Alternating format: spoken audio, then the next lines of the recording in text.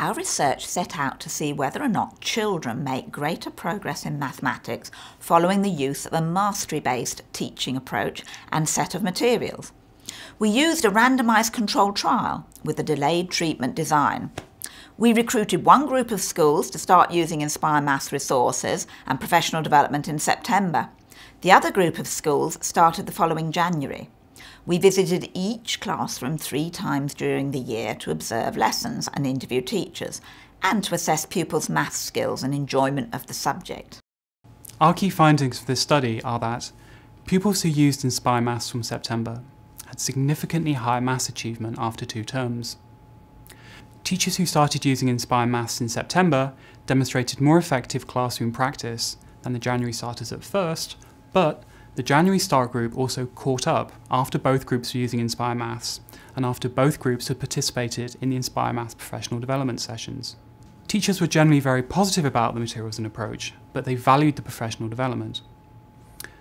It was important for school leaders as well as classroom teachers to be on board and committed to adopting Inspire Maths so that teachers weren't subject to competing pressures, especially with regard to the coverage of learning objectives. Teachers were also often surprised by how their judgments of pupils' abilities were challenged when they started to use Inspire Maths. They were not differentiating traditionally.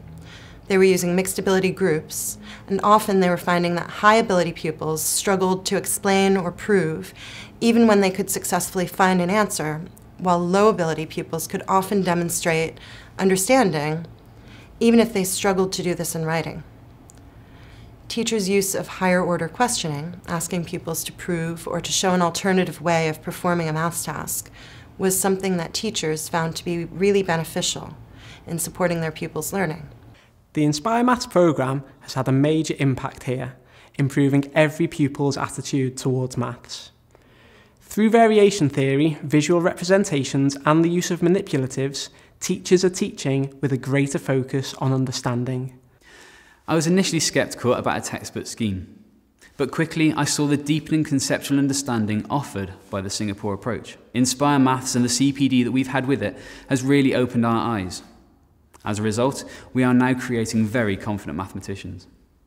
So to conclude, our evaluation has provided important new evidence on the use of mastery-based approaches to teaching maths. It improves our understanding of teachers' experiences and throws light on how mastery-based approaches can help ensure a secure understanding of the fundamentals to support young children's learning and achievement in maths.